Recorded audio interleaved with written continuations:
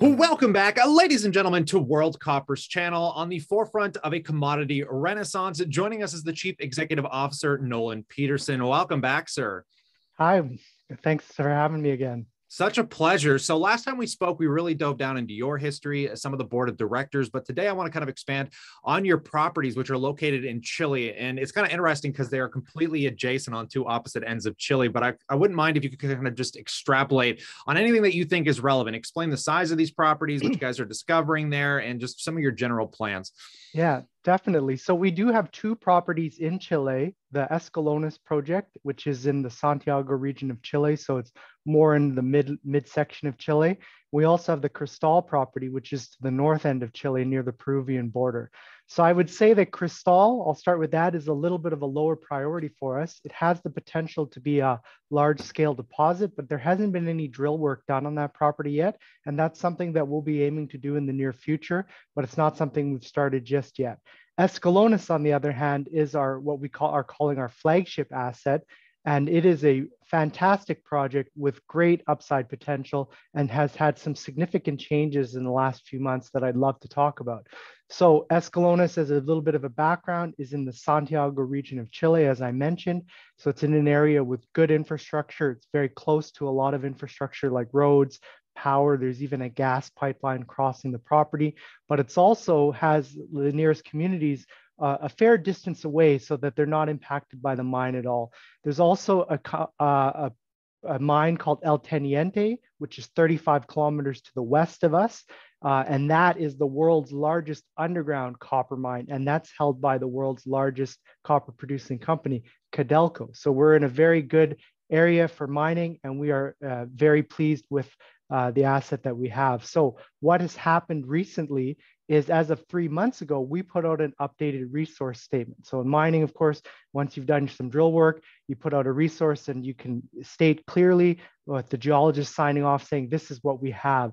And what we found was that we have Chile's largest copper oxide deposit in development right now. So there are larger copper oxide projects mining, but we are the largest copper oxide project in development. Now, what does that mean?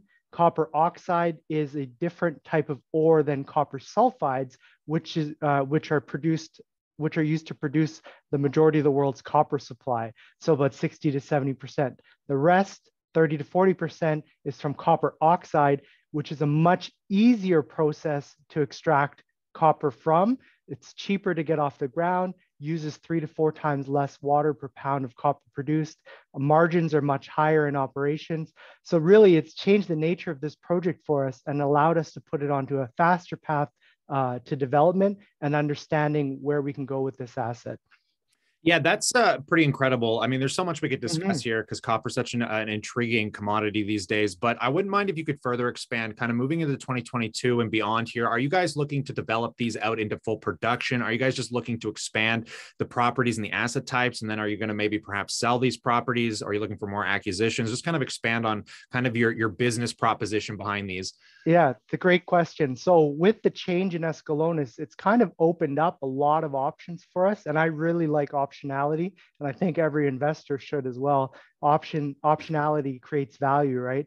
So previous to this, what you would have had to do with Escalones is just continue drilling, expand the resource, make it bigger, then start to contemplate how you can develop it, what paths it opens up for you, as you just discussed.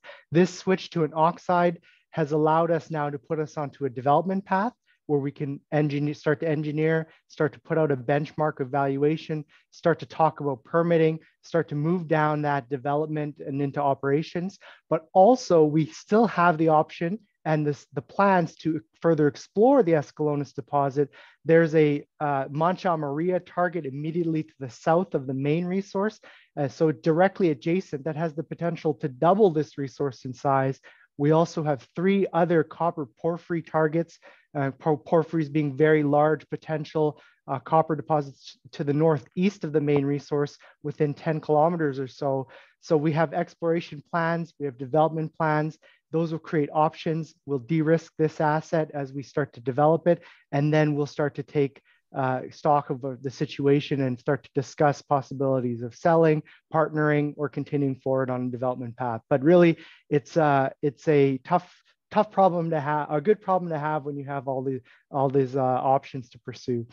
For sure, for sure. So what we're going to do is when we come back around, I want to discuss a little bit more about the margin, some of the costs and what you guys are doing on that end of it. But I want to kind of just step back a little bit and kind of talk about the jurisdiction you're in as well. I know Chile's kind of a hot place right now for mining lithium, copper, a lot of these different exploration commodities. But can you kind of just tell us a little bit what the government's like there and kind of like on the ground, just kind of the operations on the day to day and how it works, just to give some, people outside a little bit more in depth into the regulations?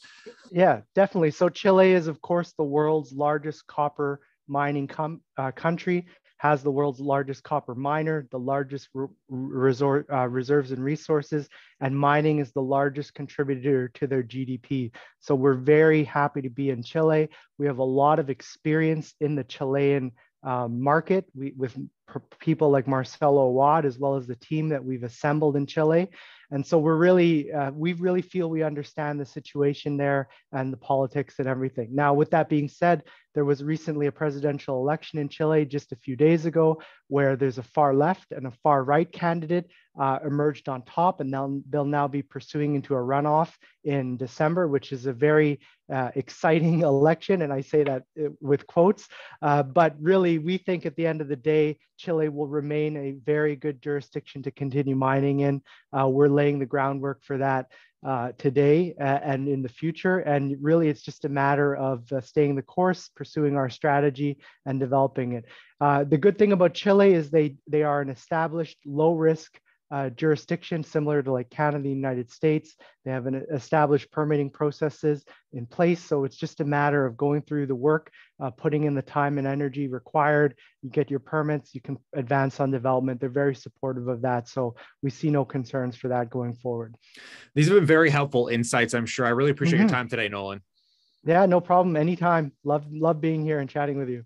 On that note, as always, folks, never hesitate to let us know what you think in that comment section below. And we can always bring it up at a later date with Nolan here. But stay cool, stay awesome. And as always, we'll catch you in the next one.